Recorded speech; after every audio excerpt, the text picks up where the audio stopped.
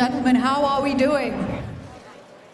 What a crowd. It's great to see you all with us this afternoon to focus on this key topic, unleashing the potential of women entrepreneurs. My name is Julie Gishuru. It's an honor to guide this session this afternoon. You're going to have a great panel, and you have 3 Ignite speakers who will be speaking to you.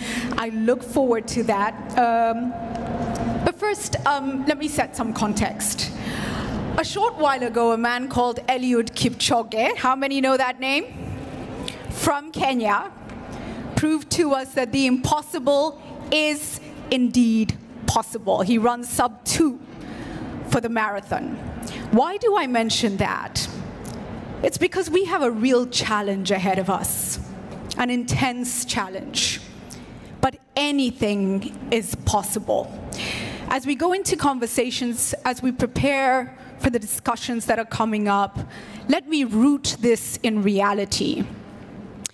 We're saying we need to unleash the potential of women entrepreneurs. I want to challenge that a little bit and say women entrepreneurs all over the world are unleashing their own potential. In the hardest of circumstances, they're running businesses and getting by.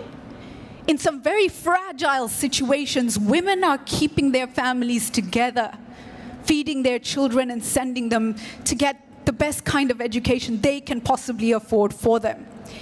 They're managing their homes and they're managing their communities. They are planning, they are surviving against all odds.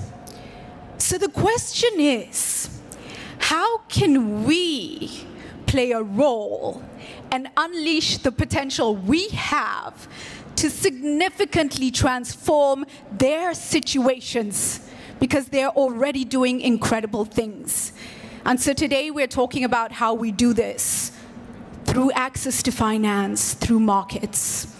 I'm very excited about the speakers today and the panel coming up, but first and foremost, I have asked World Bank Group President David Malpass to make some remarks. So let's give him a warm round of applause, please, as he comes up to do that. Thank you.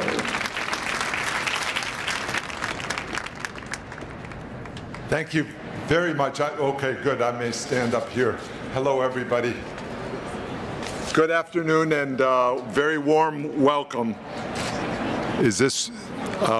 We're here today to discuss how to create more opportunities for women entrepreneurs, allowing women to participate fully in society and the economy is a global imperative, one that the World Bank is working on every day. We're fortunate to be joined by 3 distinguished panelists who will share their insights and perspectives. We'll be sitting up here in a couple of minutes. We'll also hear first from inspiring entrepreneurs who are working to take their venture to the next level. So before we get to that, I'd like to share a little bit of the World Bank's perspective on this. Starting a growing business is one of the most powerful tools for women to overcome poverty. Yet in most countries, women face legal, financial, and cultural barriers that stifle entrepreneurial success. Women entrepreneurs struggle to have access to capital. They struggle to have access to goods and services. They face legal obstacles, and the World Bank works through the Women, Business, and the Law report to find the average economy, that the average economy gives women only 3/4 of the legal rights of men. We need better laws and regulatory reforms. That becomes a very important piece of the puzzle, and it's a core part of the World Bank's work in developing countries. A few years ago, the World Bank Group piloted a project in Cote d'Ivoire that led to a series of reforms that resulted in a revised family code that ensures that husbands and wives will have more equal say to manage household assets. Barriers to entry is a very real problem facing women and the poor, And one of the hopeful signs going on in development is the lowering of transaction costs, which gives more access then to people that are entering the market, including new women entrepreneurs. I'd like to highlight two key partnerships that we'll hear more about today. The first is the Women Entrepreneurs Opportunity Facility, WEOF. 5 years ago, IFC, the International Finance Corporation, which is part of the World Bank Group, and Goldman Sachs created this facility building on the success of Goldman's 10,000 Women Initiative and the IFC's Banking on Women program. That effort is bearing fruit. IFC's investments through WEOF in developing country financial institutions are strengthening businesses and creating jobs in challenging markets around the world. And I'm pleased to tell you that one of our speakers today from Kenya is a graduate of Goldman's 10,000 Women Initiative and is a client of a WEOF partner bank. The second initiative that I want to mention is the Women Entrepreneurs Finance Initiative, WEFI, which is based at the World Bank. It takes a broad ecosystems approach, including access to markets, networks, technology, and tackling laws and business practices that keep women from thriving in business. WEFI is a partnership between 14 governments, including the United States, which delivered the first important commitment.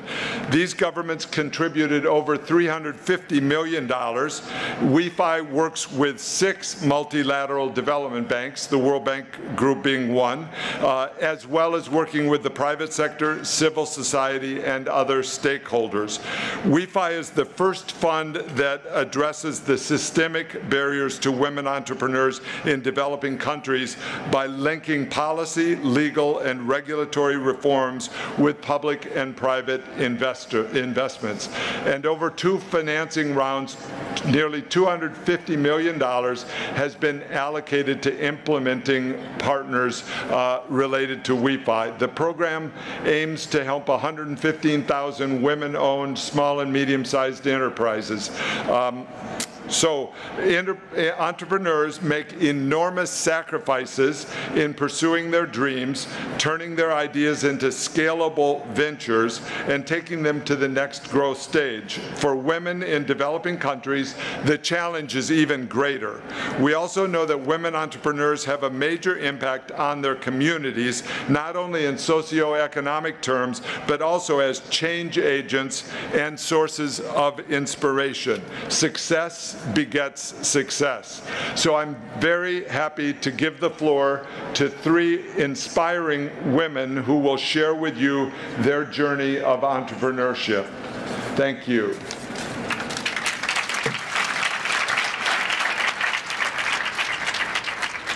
Thank you very, very much, David. You may take your seat. And for those of you who are not aware, this really is an important agenda for the World Bank. I think the Partnership Forum started earlier this week with a focus on empowering women, and I just want to congratulate the World Bank and partners who are taking this seriously in terms of economic growth and transformation. It is absolutely critical that we focus on women empowerment. Time, ladies and gentlemen, for me to introduce our Ignite speakers and to welcome them up to take the stage. Maheen Adamji is the founder of Dot and Line in Pakistan. Do come up, Maheen, please. A tech-enabled education startup in maths tutoring, and investee of an IFC WEFI-supported VC fund. Let's give her a round of applause, please. Thank you. Shiro Waweru Waithaka is the co-founder and CEO of Fun Kids Kenya, a furniture manufacturing business, part of Goldman's 10,000 Women Initiative, as mentioned earlier by David. Round of applause, please, for Shiro. Andina El Shanufi is the Chief Investment Officer of Flat 6 Labs, a VC-funded accelerator, an IFC and WEFI investee, working across the MENA region, investing with a gender lens. A round of applause for her, please. Ladies, I hand over to you. I believe we start with Maheen. Thank you.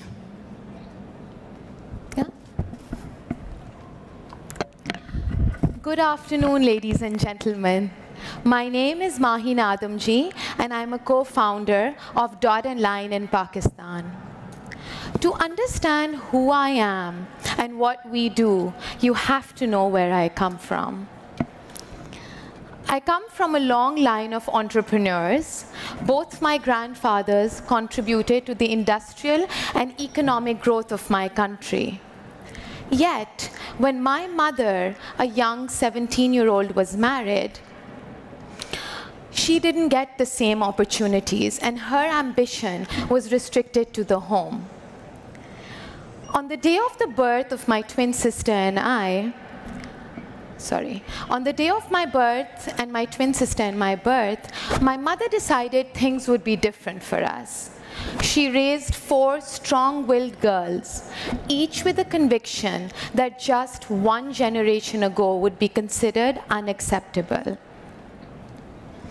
I went on to attend university in the UK, graduated from the London School of Economics, and pursued journalism.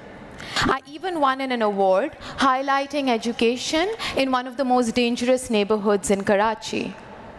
I thought I had found my calling, but everything changed with the birth of my daughter. For my daughter, I wanted the best education, but I struggled to find one that checked all the boxes. And I wasn't alone in that struggle. There are 28 million school-going children in Pakistan. And after spending 7 years in school, more than half of them cannot read at the 2nd grade level.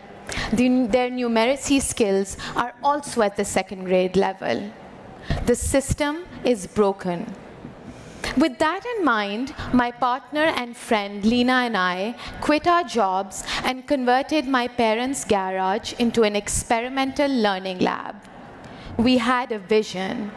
We wanted to spark curiosity in children. We wanted to take information from textbooks and connect them with the wider world.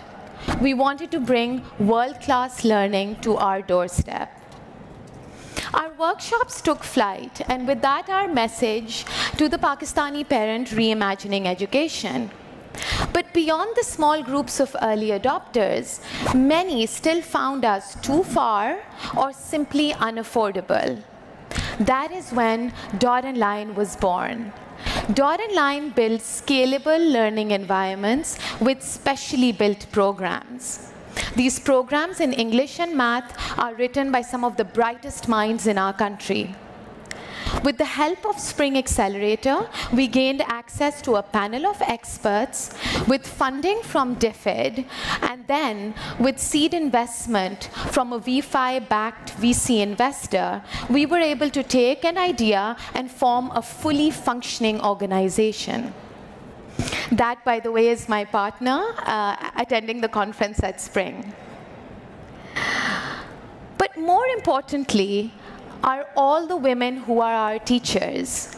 These women are fighting their own societal battles, going through a rigorous recruitment vetting and a training process. They're able to set up a Dot and Line center in the comfort of their home, becoming micro-entrepreneurs and teachers in their communities. These women are software engineers, bankers, doctors, but they're also mothers, wives, and caretakers. Their struggle resonated with me. As a mother of 2, I was once advised when I was on a trip to raise funding not to bring up my then 3-month-old. They said it would deter early investors. But my friend and partner pushed me to bring my whole self to the table. And that sentiment became the mantra of Dot and Line.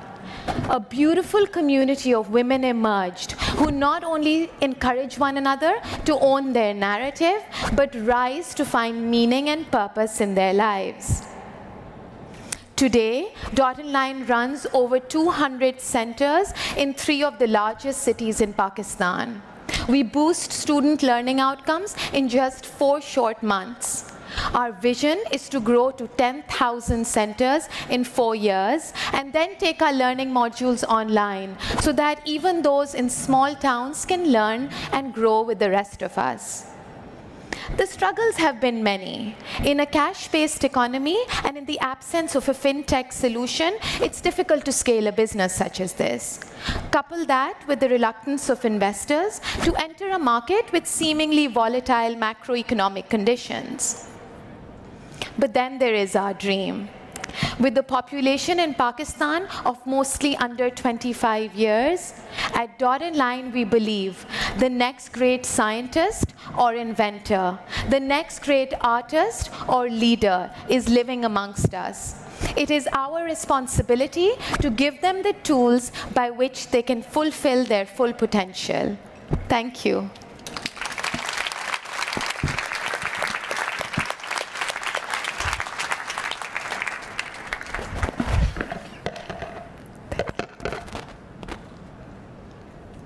Good afternoon, ladies and gentlemen. My name is Shiro Waweru Waithaka from Kenya, and I've not run a marathon yet, but that's okay. I am the CEO and founder of a company called Fun Kids. My earliest memory being a creative and having resilience is from the age of 9. That's me. I grew up on a farm. My parents very clear about the need to work hard and would be kicked out of the house by 4 or 5 in the morning and come back when the duties, not chores, but duties are done. In my free time, I would create, I would dream, I would make crafts, and I would win competitions. I would win competitions. I absolutely love creativity. A few years after being 9, I'm sort of like 12, maybe. Okay, I lie, I'm older. I still create, I still color, I still paint. I was born to create. After high school in Kenya, I was fortunate to go and study interior architecture at the Glasgow School of Art. I worked extremely hard, graduated in interior architecture, and then went back home and founded a very successful business called Amber Africa. That wasn't enough. While expecting our firstborn son, Kihara, and soon after his sister, Nyokabi, I started looking around for things for them: beds, clothes, books, and I was disappointed.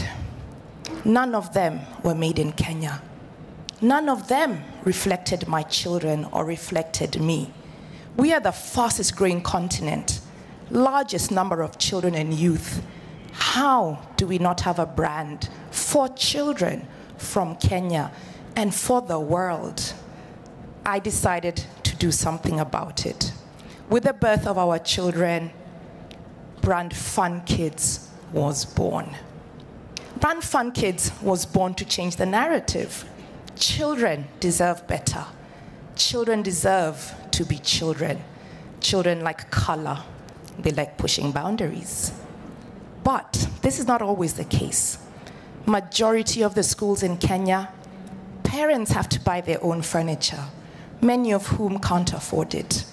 This, good people, is a real picture of the situation. If they're lucky, they sit on a stone, bare earth, and sometimes in water. It is beyond heartbreaking. There needs to be another word for it. This is not okay. We must change this. Brand Fun Kids from Kenya is changing this. These are some of the products we make. As we scaled our business, we were struggling. But that's what entrepreneurs in developing markets do. We're resilient. After the launch of our brand, Fun Kids, the furniture, we decided to start an educational program for children like me, like you, like your kids, called Kids Go Tech, where we teach children how to innovate, how to work machines, robots, from basic principles. This is our STEAM project. We call it STEAM and not STEM because we add the A for the arts. This, so far, has had an impact on 1,500 children and youth in Kenya. We have been bootstrapping. 5 years into the business, we went asking for money.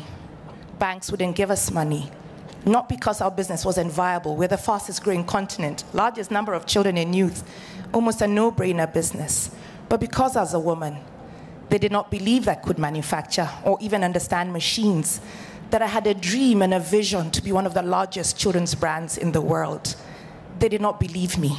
This became a struggle. But thanks to WEOF, Women Economic Opportunities Facility by Goldman Sachs and the IFC, we got a loan. I was able to scale. I bought state-of-the-art equipment. Thank you again. We are now able to compete globally. This has been my joy. 2018, the government of Kenya issued a ban on logging. That meant my primary raw material did not exist. This is fantastic for the environment. We really need to protect it, not only in Kenya, but I think around the world. This month, we've started the largest tree planting campaign as a country, and I 100% applaud our government. However, this hit me. This hit our business. Again, our resilience. We got up, and we're now using a circular economy model that is sustainable. We're using waste from big companies like yours, shipping pallets, broken furniture, and converting it all into dignified furniture for children because they deserve better. We didn't stop there. Women smallholder farmers can't afford to cut away their waste. We're now collecting it from the farms, compacting it, and for the first time in Kenya, with assistance of the Ministry of Environment, we have made the first sustainable building boards using agricultural waste. I can breathe again. The cloud and fogs from my eyes have lifted. I have a smile. I'm about to do my 159. Brand Fun Kids is scaling. I now understand how diamonds are formed under immense pressure. Thank you.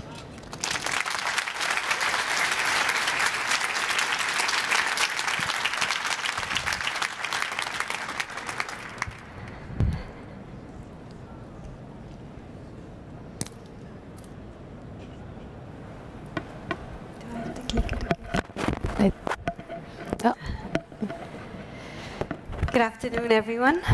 My name is Dina Shanufi, and I'm the Chief Investment Officer at Flat 6 Labs. As I stand here, I could still hear my mother say, "Well, of course, you're your father's daughter," often with an eye roll.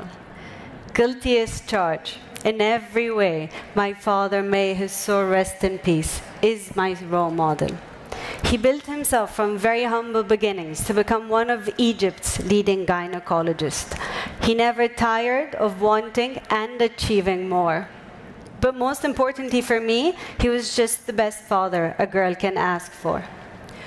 In a society which, well, maybe just chooses to burden females way less than men, my father disagreed.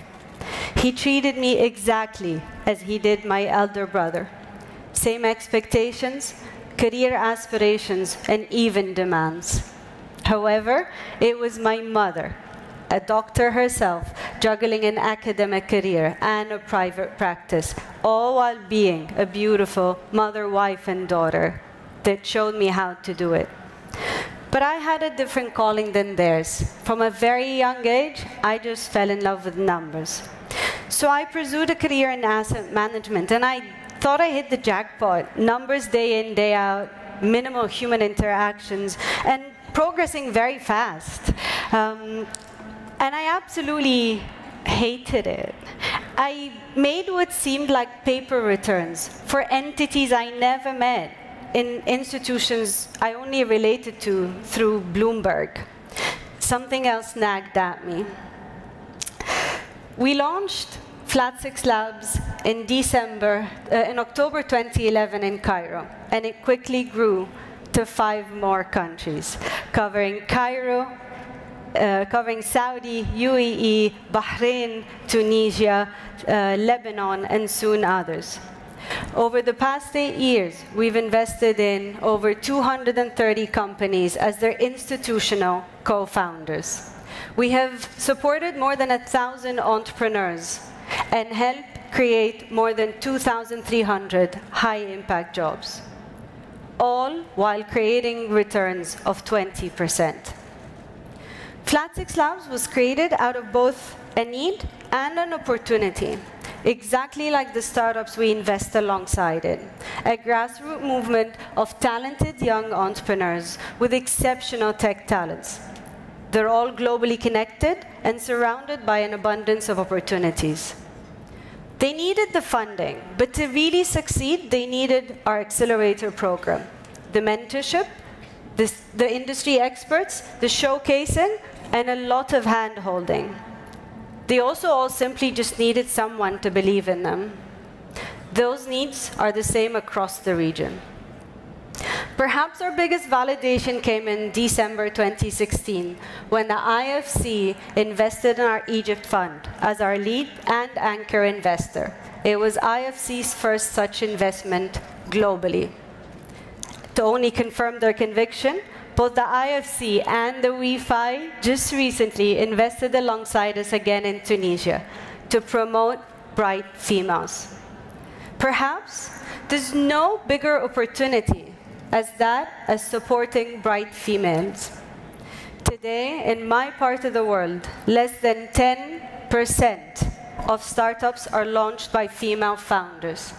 Our future generations would basically, the economies would basically double once we fix that disparity. At Flat 6 Labs, we've launched female founder workshops, where we showcase successful females to an all-female audience.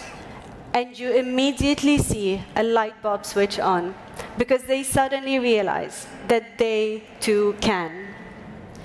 Flat 6 Labs is a pure return-centric organization. However, invariably, we have a much bigger impact, because day in, day out, we're help creating companies that improve lives one way or the other. Just like Dua, the founder of Shafet, does. Dua was a young cancer patient. She struggled to find her medication. She decides to create a solution for herself and others. So she builds an app that connects all chronic disease patients with pharmacies to get their medication delivered to their doorsteps. In under 18 months, Dua has created a network of over 800 pharmacies spread all over Egypt and fulfilling more than 5,000 orders on a weekly basis and growing exponentially. This by no means is an easy feat in Egypt. And there are many more success stories just like that. It took Flat 6 Labs 5 years to create its first 50 investments. Today, we do more than 50 a year. But we still need more, a lot more, because after all, I'm still my father's daughter. Thank you.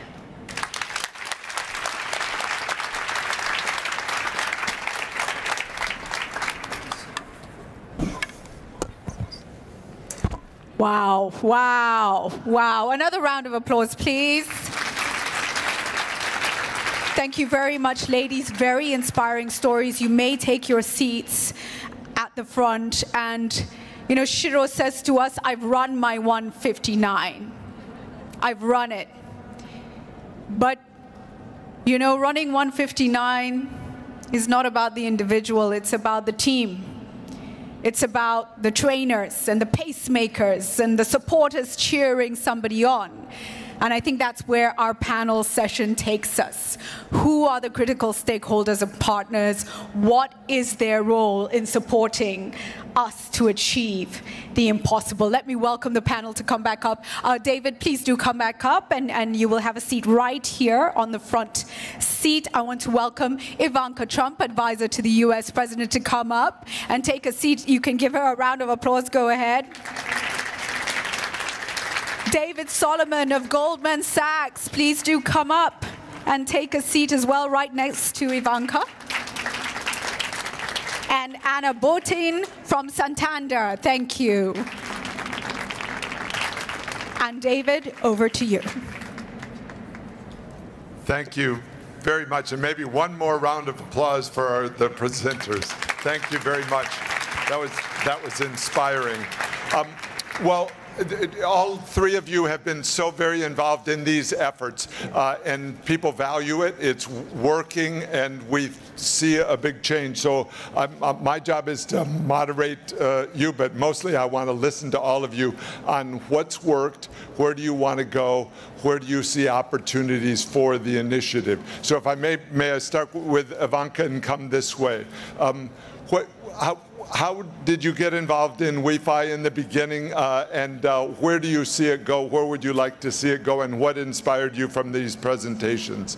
Thank you, David, and thank you to all of your colleagues here at the World Bank for the exceptional work that's being done on a broader range of issues, but specifically what we're talking about right now, which is women's economic empowerment.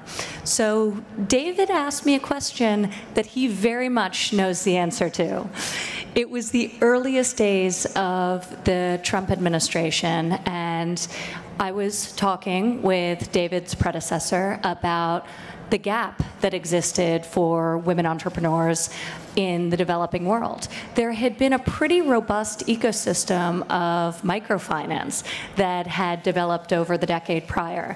But for women who had started a business, created a business, and had shown proof of concept, there was very little capital for them to scale and grow. So how could we create a vehicle that could address the needs of small and medium-sized businesses and their access to capital, their access to markets and mentorship and networks? This is where I call David Malpass. And we started having a conversation in his role then at Treasury around what that would look like and how we could structure it. And WEFI was born. So we are very excited to hear from two of WEFI's recipients. Their incredible stories of what can happen when women are given the opportunity to realize their dreams and their potentials. And we know that access to capital is far harder for women than men. In 70% of the developing world, women face inadequate access to capital and really an inability to access institutions altogether. So WEFI has aimed to really solve for this problem, and alongside, at its launch, 14 other countries. It was launched, and 2 years later, it is in 29 countries.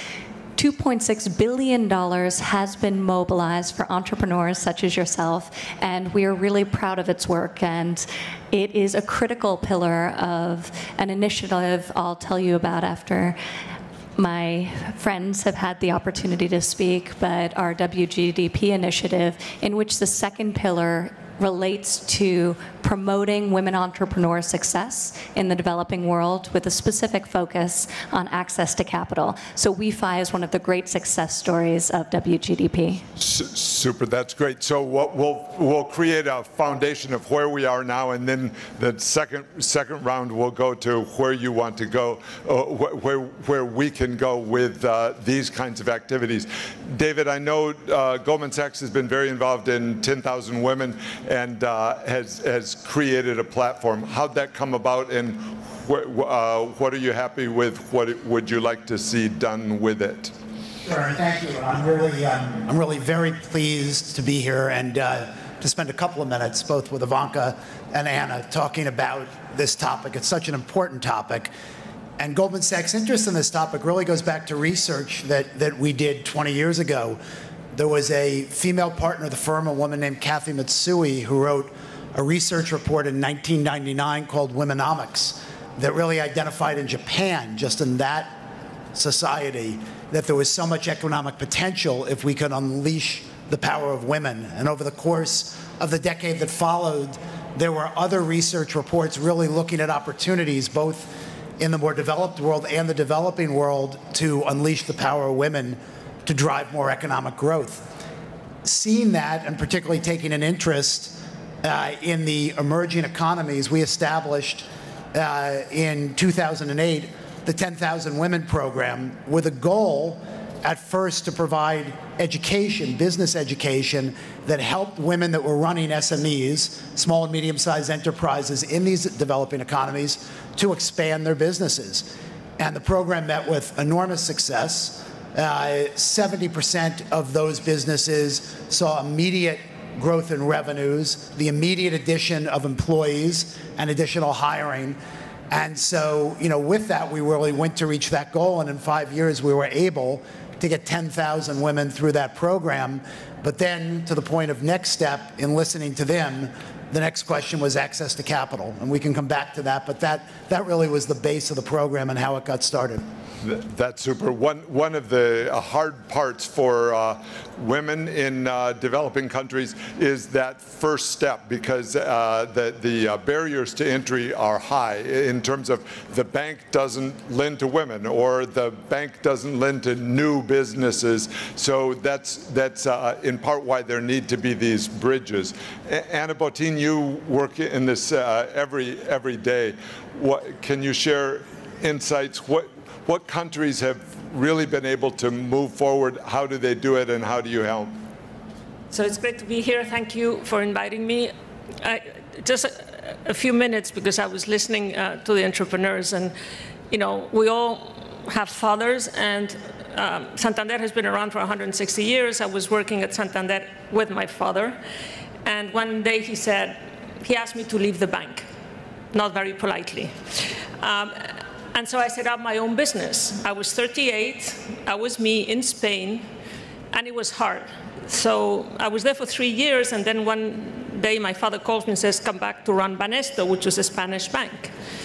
And I learned what it was to be a small business run by a woman at the other side of the table. I understood the enormous power for good, if we did things right, that banks could have. So he asked me to decide in like 2 seconds, because otherwise I would have not gone back and I would have stayed with my company.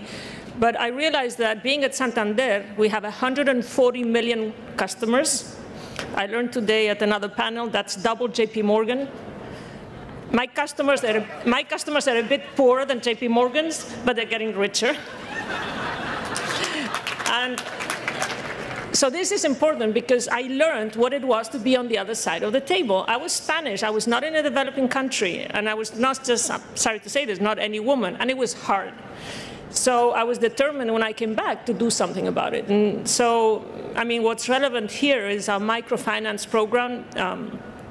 Over the years, we've helped about 1 million people, of which 70% roughly are women.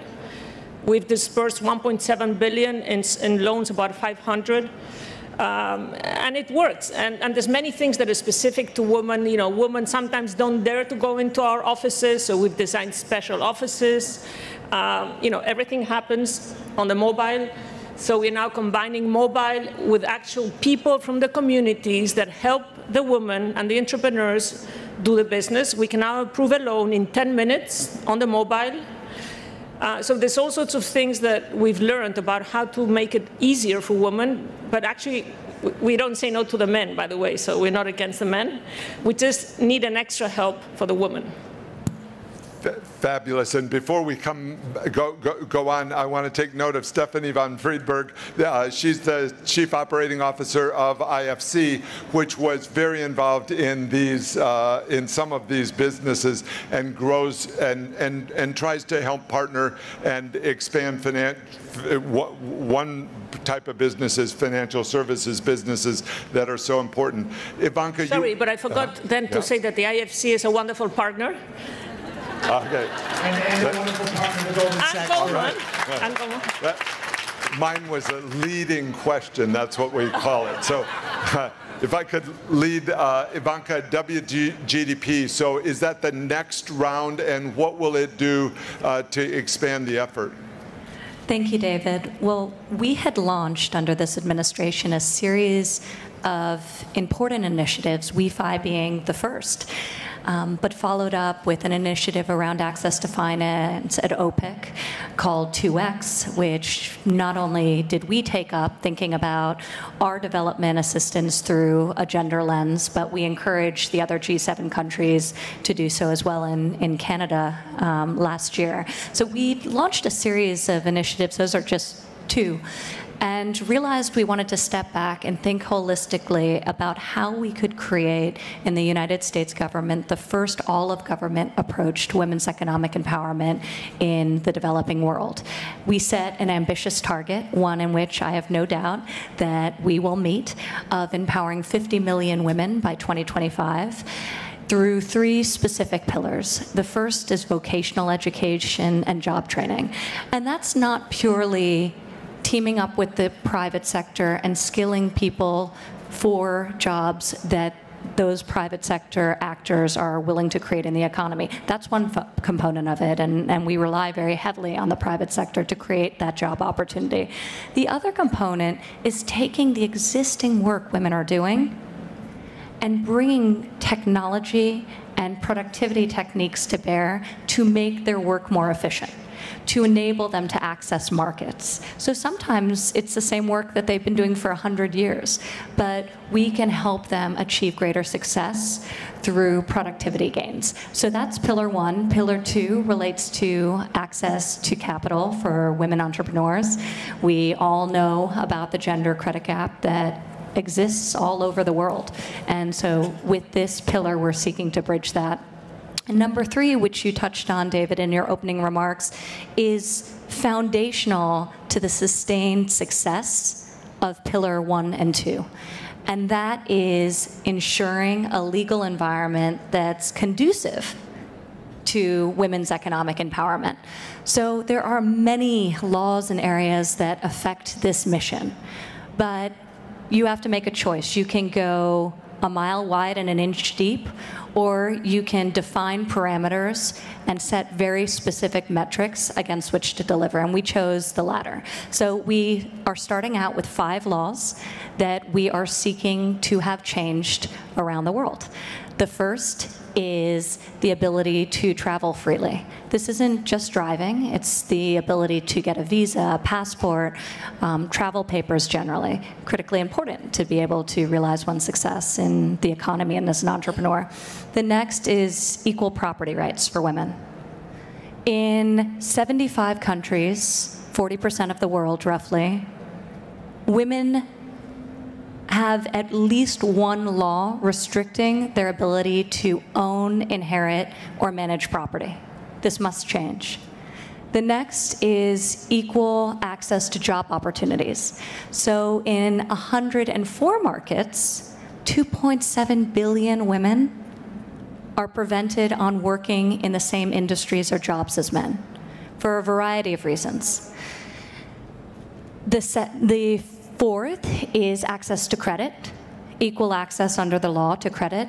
And the fifth is equal access to institutions. So this is courts of law, for example, which is so foundational. So we're really taking a look at these 5 laws and seeing how we can leverage the full diplomatic weight, the ability to convene of the US government with partners such as the World Bank, and the terrific work that your team here does on the Women, Business, and the Law report, the Doing Business report, and so many other stakeholders to break down these very real legal, cultural barriers. In some cases, the laws are fine, but when you go into the rural communities, they're not being implemented, and people are unaware of their rights. So we're very, very focused on this third pillar to ensure the success of the first 2. Thanks. Yeah, we're working hard on it, and as we explain it in countries and try to get buy-in from countries and get them really engaged. One of the things that comes out is the economic value of all of this. Everyone understands when you say it that women are half the population and often producing more than half of the output, and yet often are simply not being counted. They stay in the informal sector, so they're maybe not paying even the low rate of taxes that ought to be on starting businesses, and so that's powerful. And then it also is inspirational within the society itself. Absolutely. At the low end of the range, it's estimated that if women were able to participate in global markets equally to men, that would amount to $12 trillion annually. So it's a huge, huge number, and people should be motivated by that. But it's not just an economic issue. That certainly motivates people. It's a social justice issue, of course. It's also a security issue. And we in the United States think about our development assistance through the lens of achieving the goal for countries of self-reliance. And you cannot achieve self-reliance and the ability of a country to become a trading partner if you're not fully realizing the potential of 50% of your population, and in fact have barriers against them to realizing that potential. That was a big number you gave even for Goldman Sachs. David, are there things that strike you that are happening now? Is it changing? Do you feel it you hire lots of people, you mentor and lead a big organization. What's changing for the better? And in developing countries especially, what do you think? Well, there's a lot that's changing, but there's still a lot to do. I have to take a moment to mention our partnership with the IFC around our Women's Entrepreneurs Opportunity Facility. And just following on what I had said about 10,000 women and the progress that we made in 2013, listening to the women who had been through the program, of course, this need because of the gender gap made it clear that what can Goldman Sachs do? We can try to be a facilitator as a private enterprise to work and partner and get more capital into these markets, more lending, more credit. And so this facility was established. We now have 5 years of data. We spend a lot of time looking at that data and trying to analyze how it can be most effective.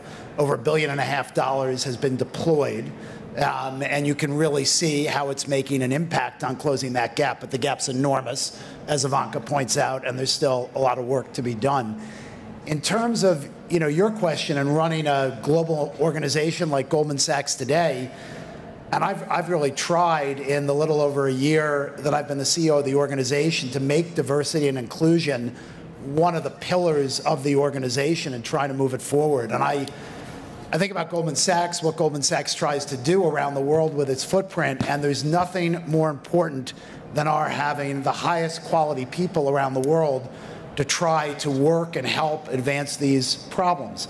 There is no way we can attract people to our organization unless it is truly diverse, truly open, truly inclusive. We've made a bunch of progress, but we have a lot of progress to make. And I think in the developed world, the need to make this critical. It's been too long. We haven't gone far enough.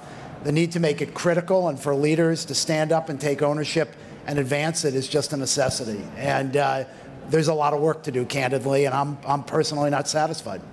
Yeah, right. And one of the things we work a lot on is data, because in order to understand what the problem is, you need some data. And one of the things that comes out of the data is the importance of girls, that the starting point comes early. We just yesterday issued a report and an index on learning learning poverty. And what we find is that a lot of kids, meaning 50%, 60% in some developing countries, by age 10 still can't read a simple story. So that allows the country to focus, because if it's a girl, it's going to be very hard for her as she goes forward. So we've got a lot more data. They did a lot of work in order to come up with that data, and I think it's going to be helpful. And Ivanka mentioned the Women, Business, and the Law report, which is a World Bank flagship report report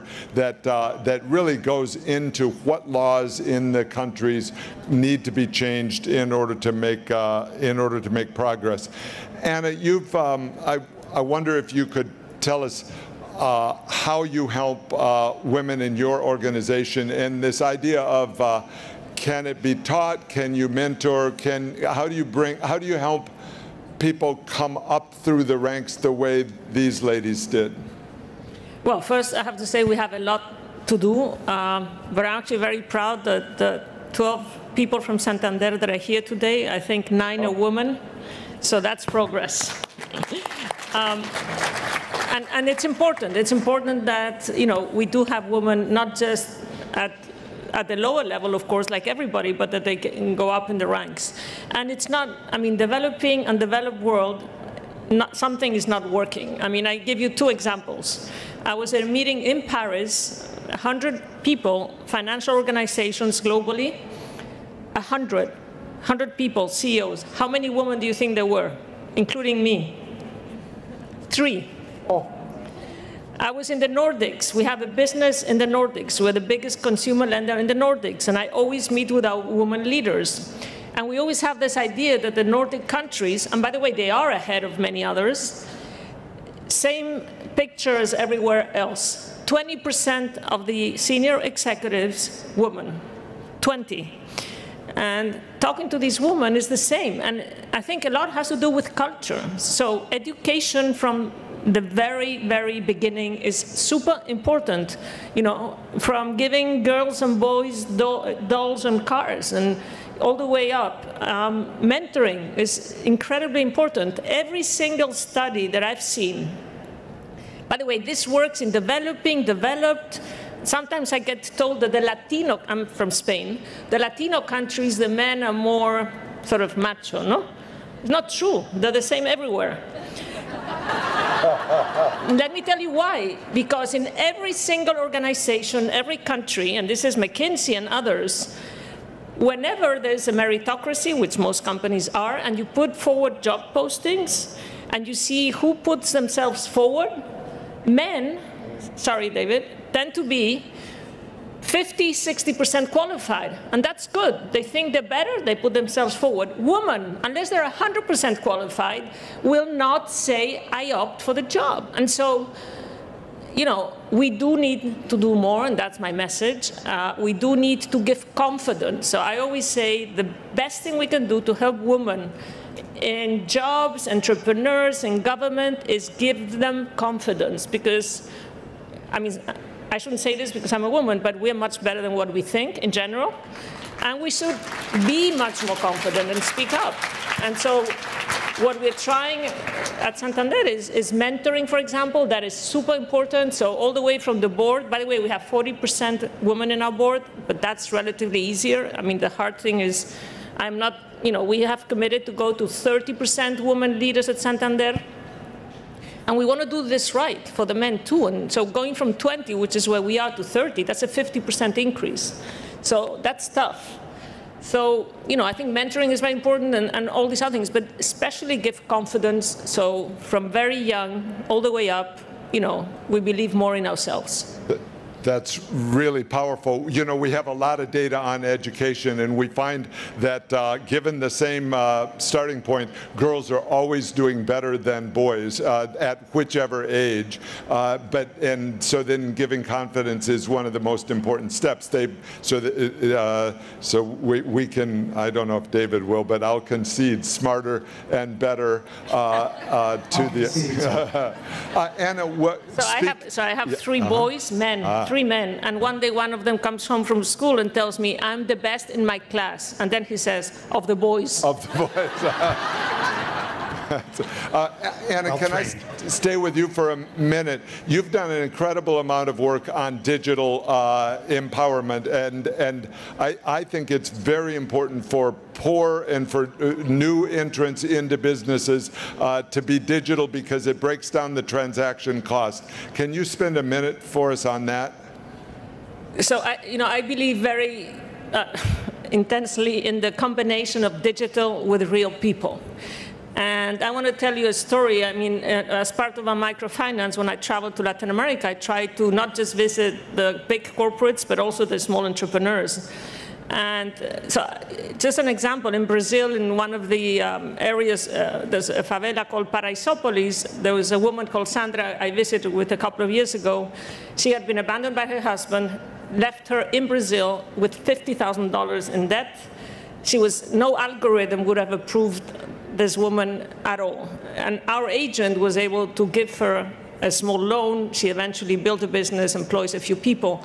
So I think digital is super, super important. It really makes your impact much, much bigger. So as an example, I was saying before, over 12 years, we've helped 1 million entrepreneurs, mostly in Latin America. Over the next 5 years, we aim to empower 10 million people. Again, about 70% of these will be women, and we have specific programs and networks that help women. And this is because we're putting more focus, we're putting more investment, but also because of digital. So digital does help you have a much bigger effect. And by the way, collaboration, because we work with the IFC and Goldman Sachs on the 10,000 Women Initiative.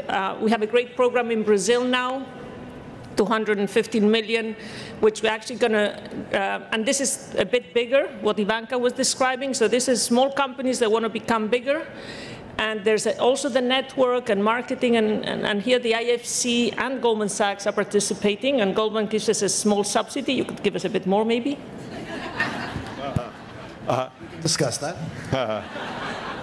Ivanka, same kinds of questions. What do you think the next stage of this is? You've been to a lot of countries. Any observations from that?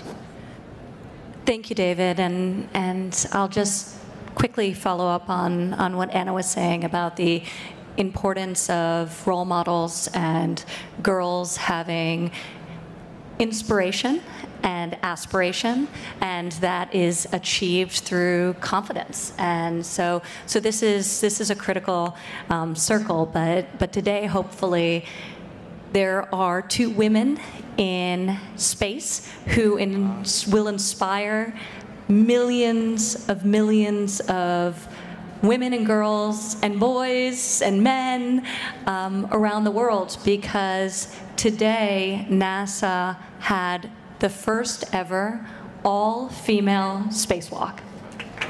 So it was amazing. These are extraordinary women, extraordinary leaders in STEM, and up next, we'll have a woman on the moon. So it's very exciting. But I think going back to the question about what more needs to be done, well, I think we've talked about a bunch of the issues. We talked about access to capital and credit. We talked about leveling the playing field from a legal perspective so women can fully and freely participate in the economy.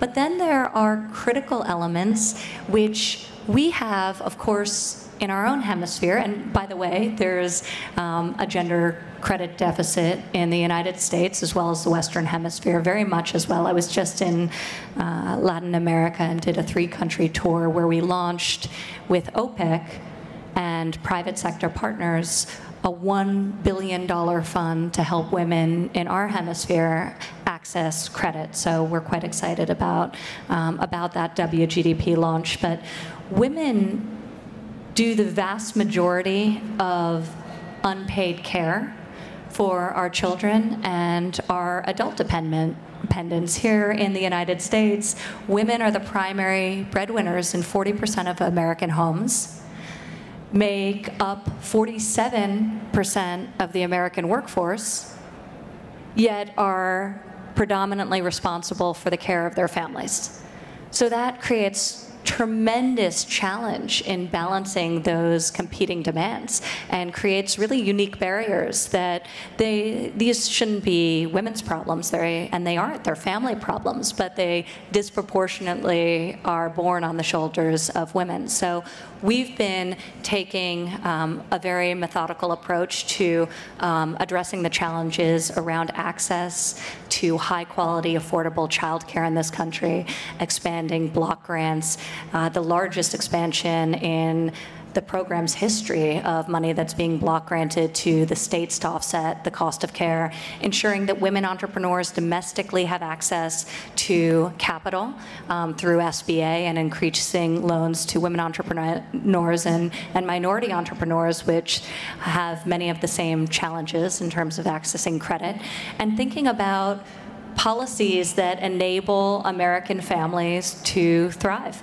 just generally speaking. So this is not a problem that is relegated to one corner of the world. This is a problem that we're all dealing with in unique ways. And that is why, to really get at this, we need to have convenings like this, because the answers will percolate from a regional, from a local level. And then those can be built upon and amplified. So engaging with NGOs in each of the countries in which we're involved and having them really lead the way is going to be absolutely critical to success, as well as ensuring the excitement and commitment of the private sector. What Goldman Sachs did with 10,000 women is just phenomenal. And Dina Powell, who I think I may have seen sitting right there, was one of my early calls when I first when the president was first elected, to think, how can we do something like that on a larger scale and leveraging the resources of the government, and is just a tremendous champion for women around the globe. So hi, Dina. Fabulous. They're telling me 5 minutes. So David and Anna, final thoughts or next thoughts, projects that you want us to tackle? I would just say, and it follows on what Ivanka has said, there's public sector effort that the private sector can continue to do a lot. I think we all can use our platforms more effectively on a local micro basis and on a big picture basis. We saw one of the issues here in the United States with respect to capital allocation for women who are looking for venture capital, who are looking for access to capital. We created a program called Launch with GS just a year ago and allocated $500 million to it to get capital here in the United States to women in the venture business and people that were trying to get female-funded businesses started. It's just one example, but we all have great platforms. I'd really encourage people in the private sector to take advantage of their platforms, see what they can do, partner with the public sector, and try to make a difference. So it was called, again, Launch with GS. That stood for? I'm sorry? What's the program called? Launch with GS. Yeah, I got it. Aptly named. Anna? So I fully agree. This is not just an issue of developing countries. We actually, in the US, just launched through our regional bank here a program a year ago to help business entrepreneurs. We funded 50 businesses across actually Boston, New York, to start or grow their businesses. So it's clearly something that needs to be done much more of everywhere. I think it's very important to actually make public commitments, because then we're going to have to deliver. So I think every company should make public commitments, everyone, whatever they can do, taking advantage of their footprint, their platform. And I do think collaboration, not just public and private, but also among private entities. As I said, Goldman is, as we have done, yes. By the way, Dina, the 10,000 women, I was running Santander UK, and we actually collaborated in this in a very productive way, helping small companies become bigger, because that's where most of the jobs are created, by the way. Most jobs in most economies are created when small companies become medium, and it's not easy to scale. And the program we put in place there with Goldman and other partners allowed us to fund 500 million of medium-sized companies. So I think collaboration and making public commitments that we can then track, I think that is very, very important, and that would be very helpful. That's super. Data is important. I want to finish with your comment about confidence for girls and women. But and what I'm also working on is confidence for countries. One of the things is, if they've been behind for a while, that there's got to be the idea that with better policies, with more women empowered and included in their economies, with more opportunities, that they can advance. And we do see countries doing that. So these are all critical aspects of getting ahead. And we start with a rule of law that really works for individual countries. No, I just wanted to say one last thing is that let's not forget there is still men who rule the world, including the private companies. So we need always the men in the room, and I always refuse to go to only women's events because we're all convinced. We need the men because they're the ones that can make things happen. So, and this is super important because that's why our programs are for everybody, but we then try to help especially the women so they, everybody can benefit. But. That's super. Thank you, everybody. Thank you very much, Ivanka and David and Ayana Botin. Thanks. Can I just ask that we remain seated for just a moment because we're going to invite our Ignite speakers to come up and take a picture with our panelists. Thank you for telling us what's been done. Thank you for telling us what the impact is and looking at the future. And I think Anna reminds us there's a lot of hardware, policy, systemic issues we need to deal with, but there's software as well, and mindset change is important. Thank you all so much. Let's come forward, please, and take a picture. I welcome our Ignite speakers to join the panelists for a group photo. A round of applause, please, for all our speakers this afternoon.